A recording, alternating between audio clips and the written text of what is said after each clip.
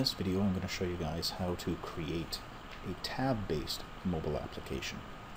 Very similar to the mobile view-based application, except that there are tabs included inside the application that allow you to switch between different view stacks.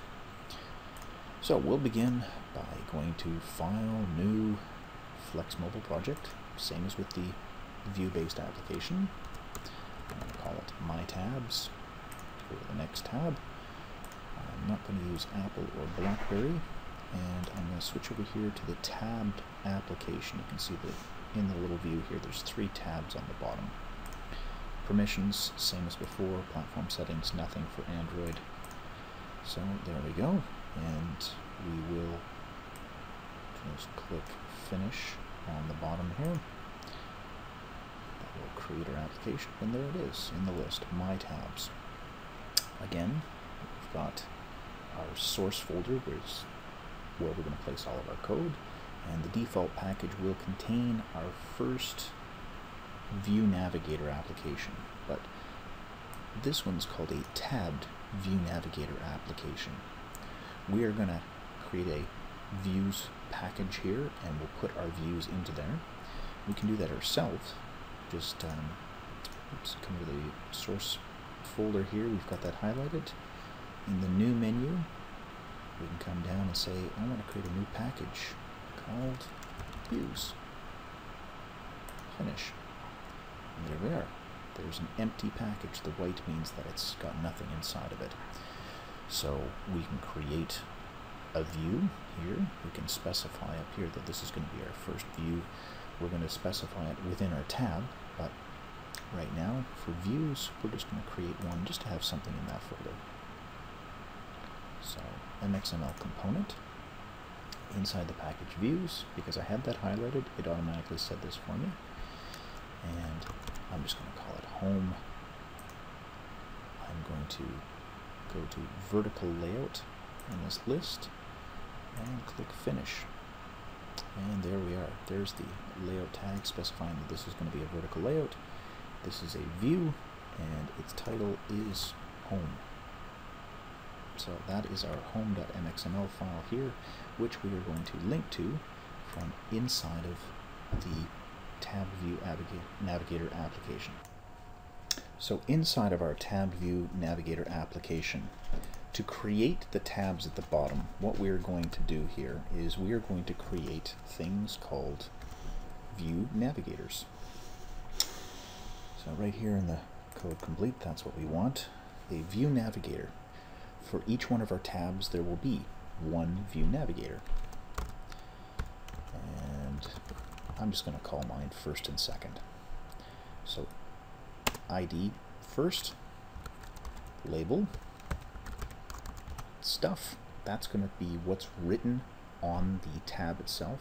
There's also an icon attribute that we can put in here if we wanted to link an image to it. And we can say that the first view for this guy is going to be views.home. That is the name of the MXML file inside of the views package that we want to point to first. Alright, so there's one tab. And not just a tab, it's also a view stack. So if I put another one of these in here like this one I'm going to call second, and I will change his label to things, and we will create another view called other. Alright, now problem, other doesn't exist yet, so I have to come in here and say that I'm going to create a new component view. Now you'll notice I clicked on views. If I didn't click on that, let's say I had the project selected. When I come into File, New, Flex Mobile Project, MXML component, that's the one I want.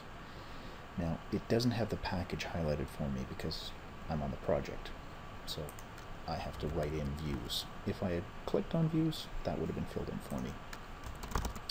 So this one's other. I'm going to make it a vertical layout as well. Finish.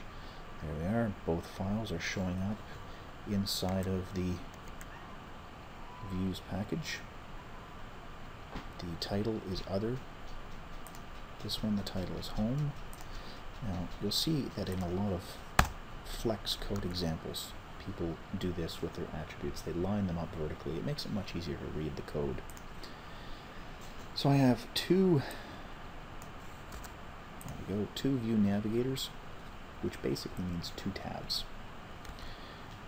If I wanted, I can put some content inside here to make that appear on the views as well, but I'm just going to start with this. So Google Android on my air simulator. I'll pick that. HTC Desire. No real reason other than just it happens to be in the right place for me to click on. And here's my tabs down here at the bottom. I don't know how well you can see those. I'm going to try and shrink this down a little bit.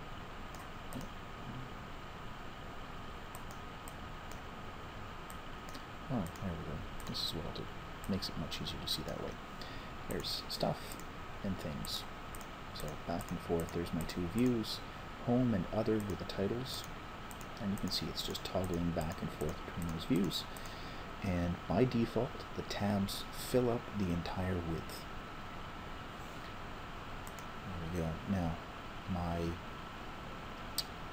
views that I'm loading in here, we can specify some more details. So I can come in here.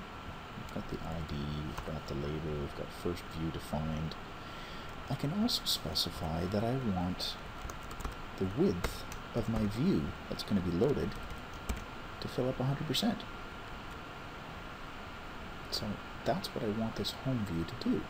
When I load this guy, I'll rotate again, and there it is, taking up 100%. This guy I didn't specify. This one, he's taking up 100%.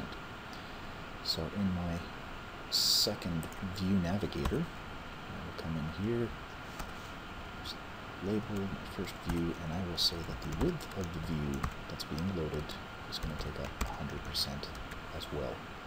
So when I load this,